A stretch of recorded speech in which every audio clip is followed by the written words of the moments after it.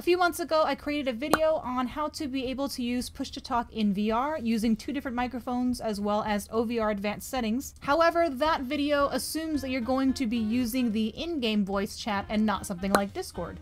Instead of waiting longer to make a guide on the different ways to be able to use push-to-talk, I figured I would just make a part 2 or this video to add on to the other one. Hey, I'm AtomBombBody and I create tutorials on how to be able to live stream and record your VR experiences. I also cover the occasional VR game and some fun tech.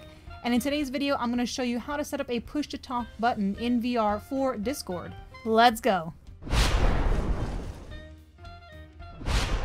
Unlike my last video, if you're choosing to communicate with your friends via Discord, all you need is one microphone, and if you've got a good quality mic like the one on the Index, you're good to go. Now, just like in the other video, we're going to still need OVR advanced settings, which you can download free on Steam, but we're going to be using a different section this time. First, make sure that in your Discord settings, we're going to head over to Voice and Video and make sure that the input device is the microphone that you're going to want to use. In my case, it's going to be my Valve Index. Also make sure under input mode that you have voice activity selected. Then we're going to head over to keybinds, and under action you're going to want to select push to mute or push to talk or toggle mute depending on your usage and your preferences, and also add a keyboard binding into the box here. Make sure that if you're planning on using this for streaming purposes, that this hotkey isn't something that you've accidentally bound to any of your broadcasting software's scenes or sources, otherwise you'll be in for a very annoying surprise. Once you have OVR advanced settings installed, and this may require a restart of Steam VR, you should see a new little cog in your Steam VR dashboard. Then go to Bindings, then click on the Miscellaneous tab. Pick a button that will work best for you. In my case, it's going to be the left B on my Index controller. Select Button, then choose what kind of toggle you want. Click is the easiest, but you can also change the button to be held and some other settings you can experiment with. Click on None, then we're going to set this to Keyboard Shortcut 1. Then make sure to click the little check mark so that it saves. Now we need to set what Keyboard Shortcut 1 actually is.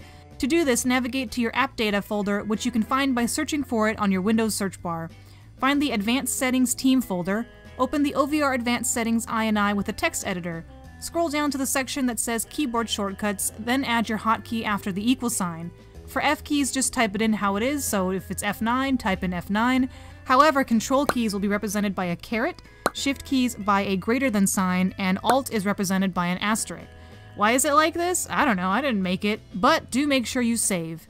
I'll add a doc in the description below in case you have weird hotkeys to make sure that you type them in the format that OVR will actually be able to read.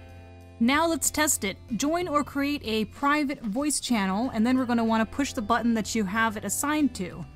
As you can see, I have my microphone set to be on all the time, but once I push the B button on my Valve Index, it mutes me on Discord, allowing me to speak freely to my stream before tapping the button and unmuting myself again to my Discord friends.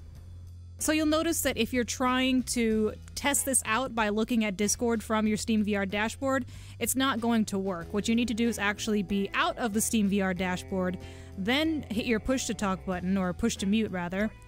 Whoops. Then you'll notice that once you're in the game, it's actually muted in Discord, so it should be fine as long as you're not directly looking at it in your Steam VR dashboard.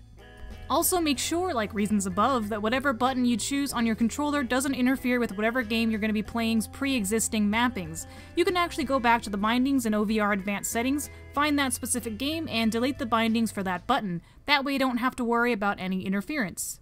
And there you go, it's as easy as that. Your friends can thank me later. Consider joining my YouTube channel by becoming a member or by becoming a patron on my Patreon page for weekly access to tutorials pertaining to graphic and video editing, as well as tips and tricks on how to improve your brand and your content. Thank you so much to the members of the awesome Atom Bomb Brigade, and as always, keep on creating and never lose that drive to improve. I'll see you on the next one.